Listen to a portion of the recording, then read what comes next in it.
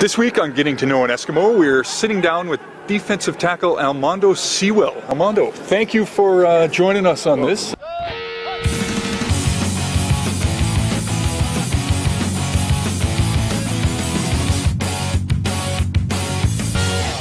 I start everybody out with nicknames. Do you have a nickname? Just Mondo. Mondo works. Best and worst subjects in school? Worst subject by far is humanities. Okay. I have no idea. It's the worst. I had a hard time going through that. No. What was the best thing?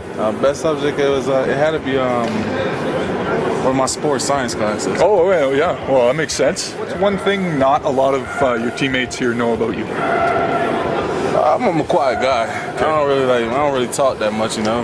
I got this perception like I'm a tough guy, but I just come out here just play. Just when you're on the field. Yeah, just when. Yeah. What's the last thing you dressed up as for Halloween? Batman. Really? Yeah. How long ago was this? Like 3 years ago. I thought it was the funniest thing. Did you have like the mask and everything? I had everything on. Nice. Down to the cape. What's one thing you own that's the color pink?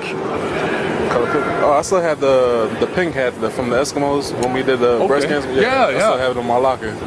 What's the first job you ever had? Very first one ever. First job. Helping my dad with his electrical company. Oh, there you go. It was. I got shocked about 100 times. It's just not for me. Figure you better become a football player. Yeah, I can't do that. Last thing here, Mondo, what do you hope to be remembered for? It's being a great player. That's about it. And being a great person in general. That's all my lifelong goal is for. Wait, thank you again. You're welcome. I'm looking forward to seeing you on the field.